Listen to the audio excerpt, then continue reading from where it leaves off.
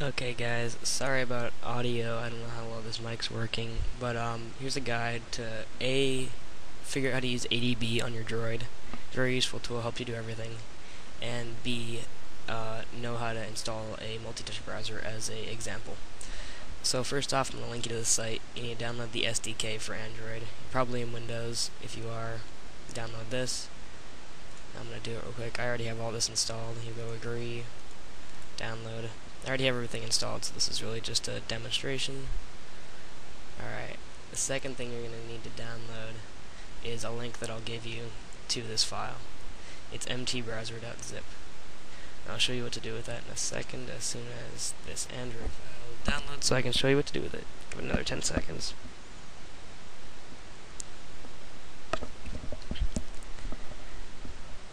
We'll get rid of this. We'll get rid of this. Alright, go here, go show in folder, and you're going to need an extraction program. And you're going to do extract files. I don't know if you have Windows 7, but whatever you have, go here and delete everything else. Extract it directly to your C/. Nothing, crap. No, I didn't mean to click actually. C/, that's all you want. You're going to extract it directly to your C drive.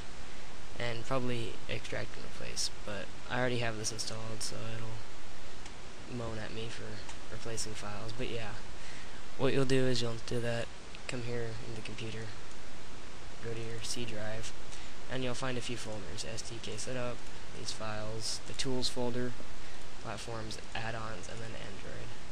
I take that back, it extracted into Android/SDK. Alright.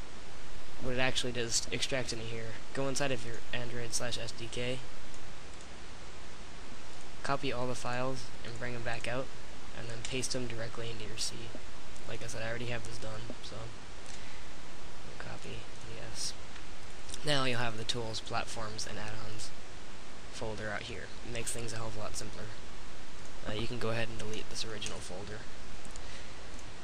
Now, we'll go through and download the mtbrowser file. It's a .zip file. You're going to need to extract it into a folder. We'll extract it. I already did this. It comes out to here. Go inside the folder, you'll find two files. An APK file, which is a program file for Android, and an SO file, which I haven't bothered to figure out what it is yet. Copy both of these files. I use a keyboard shortcut, so my bad. And go into the tools folder and paste them in. I already have them, so you won't get this menu, but get them in there. And main purpose of downloading this SDK is this tool, ADB. It allows you to use a lot of functions on the Droid that you're not supposed to be able to use, and you can use through an emulator if you rooted. I think after you install another program, BusyBox. But this is the starter of being able to use commands on your Android. Now, first thing you're going to do is go to command prompt. However you guys get to it. I don't know if you're on XP or Vista, and you're going to do CD, C directory, and then tools. This mounts tools as your home directory and lets you use the ADB function inside of it. First thing you're going to do is ADB push. And then, let's see, which file am I copying over? Alright, you're going to want to do libmtwebcore without a space. I'm stupid. SO, and that means copy this file to the SD card on your Android.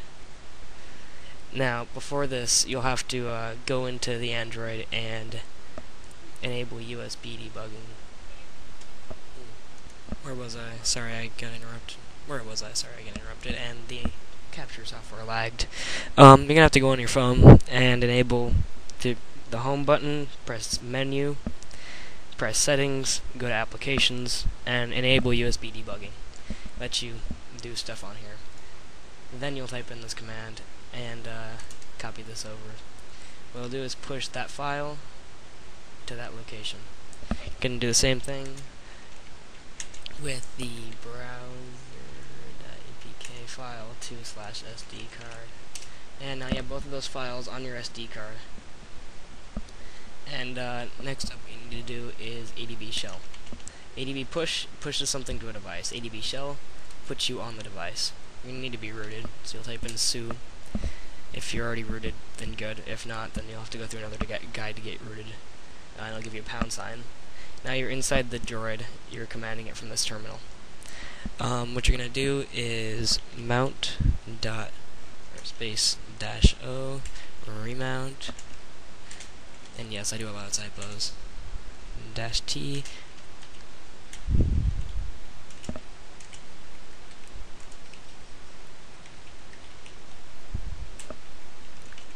now what this command does is makes your system file rewritable. Means you can modify the system. Now after that, you're gonna do dd, which is a direct command, input file, which is the /system/app/original browser.odx file, which you need to back up, and you'll do output file equals /system/app/browser.oback. What this does is it changes the okay, I already modified the file, so ignore this, but what that'll do is change the ODEX file into an OBAC file, which means that if you ever want to go back and restore your original browser, just change the file system from OBAC to ODEX. And then you'll have those two files on your SD card. What you need to do is go in and dd if equals /SD card / the libmtwebcore file, and then do output file into /system/lib, not build, lib. Okay.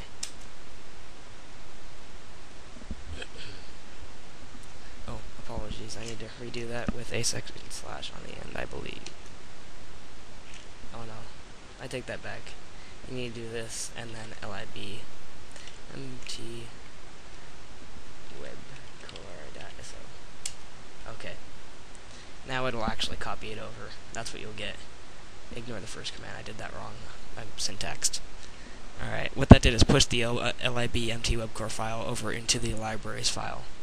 You do the same thing, or a similar thing with dd input file, and you'll go to SD card / the Browser.apk file, and then you're going to move that output file into /system/app/browser.apk. Okay, and it'll copy that over, and bam, that's all you need to have a multi-touch browser. Now it has pinch zoom, has all the standard functions, and only thing you need to do, because this is a 2.1 browser / milestone browser, depending on where you download it from, is go in and disable auto-fit pages in settings in the browser. Otherwise, it glitches out occasionally. But go in here and type in reboot and then enter. I'm not going to do it because I don't need to boot my phone again. And you should have a multi-touch browser when you boot. I'll show you a video of it booting in a second. Alright, here's all Droid directly after the modification. And now, as you can tell, it has multi-touch, zoom to pinch, or pinch to zoom. I don't know if it does, yeah, double finger to scroll, so you don't click on anything accidentally. But yeah, easiest multi-touch browser ever.